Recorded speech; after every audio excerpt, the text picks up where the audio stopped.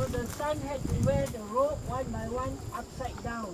And then after that he will sip a bowl of misua for long life and prosperity. After that he will derobe the 9 clothes and then he will put it on the deceased, the father. That is the practice of the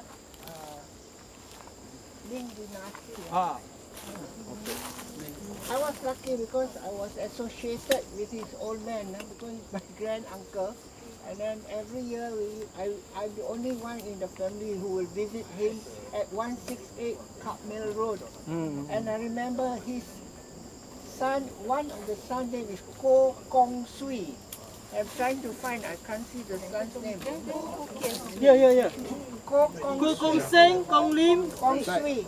Kong Lim, Kong Chuan, Kong Guan, Kong Yang, Kong Leong, Kong In, Kong Sui.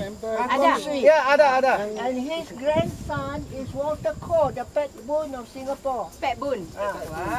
Again, Koh Kong Sui. This is grandson. Here also. Kong, ya. Dia pinjam buat sini lagi. Anak sini. Richard has his wedding photograph.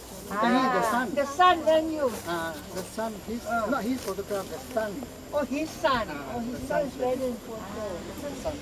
Yeah, real peranakan. Because when he was alive, he always wear black Chinese trousers and white coat.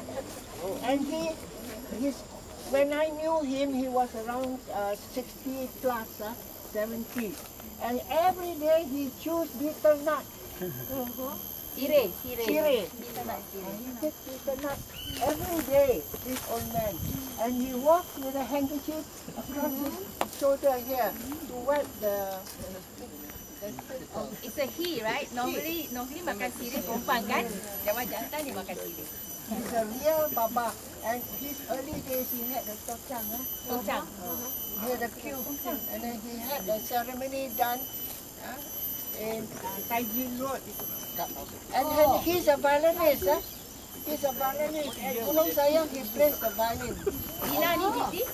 About what year? For the war. My father met him in 1940. And he's very close associated with my father. So my father is one of respect.